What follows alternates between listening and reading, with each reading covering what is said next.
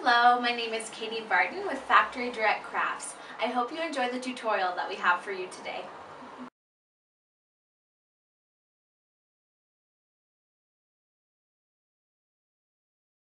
Hello, my name is Katie and today I'm going to be teaching you how to make this cute little bath salts container. First, I'm going to go over a few things that you'll need to make this craft. You're going to want to buy some Epsom salts. You'll need a glass jar or a container to hold your Epsom salts in. A cork to seal the top to keep them fresh. A funnel. Some food coloring. Today I've chosen to use blue. And some beads and jewelry wire to make a little decoration for your bath salts. So the first thing that you're going to want to do is you're going to measure your Epsom salts into your container. So I use a funnel just to make sure they all go into the same place. You're just going to open your container and pour them in.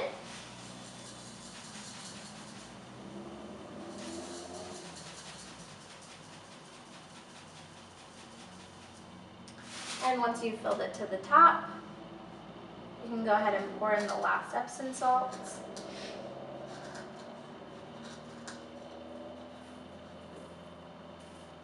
And you want to seal it with your cork. Perfect fit. The next thing you'll want to do is you're going to pour them into the plastic bag.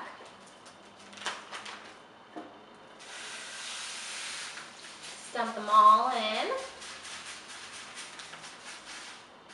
And you're going to add a few drops of food coloring.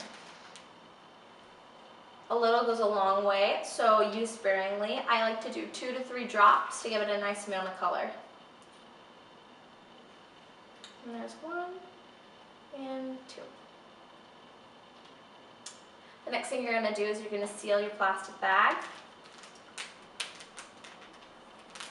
And we're going to go ahead and mix it all together.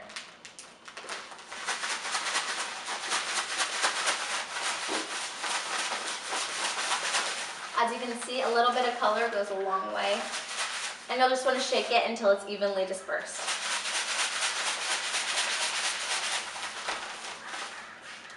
Also at this step, if you would like to do so, you can add some smelly things to make it smell really good. I choose to stay away from the oils because some people can have allergic reactions to them, so if you're giving them as gifts, it's best to just use the food coloring. The next step is you're going to pour it back into the glass container.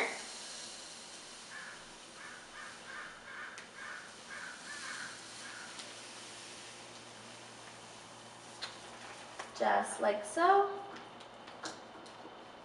Perfect.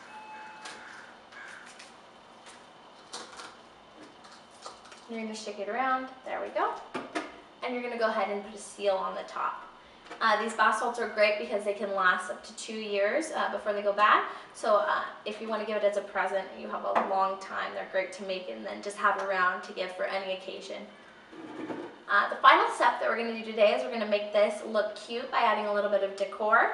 And so what I did is I chose jewelry wire and I string some of my favorite beads onto it. And I put little clamps at the end of each to hold the beads on to the jewelry wire. And what you'll do is you'll just wrap it around the bottle, right at the neck. And I like to crisscross the jewelry wire just so it keeps the fit on nice and tight so it won't fall off. And there we go. And there it is, your bath salts. It is perfect gift to give for any occasion or craft to make with little kids or anyone because it's usable and it's really easy. I hope you have fun experimenting with this craft and get to try it out for yourself. Have a great day, everybody.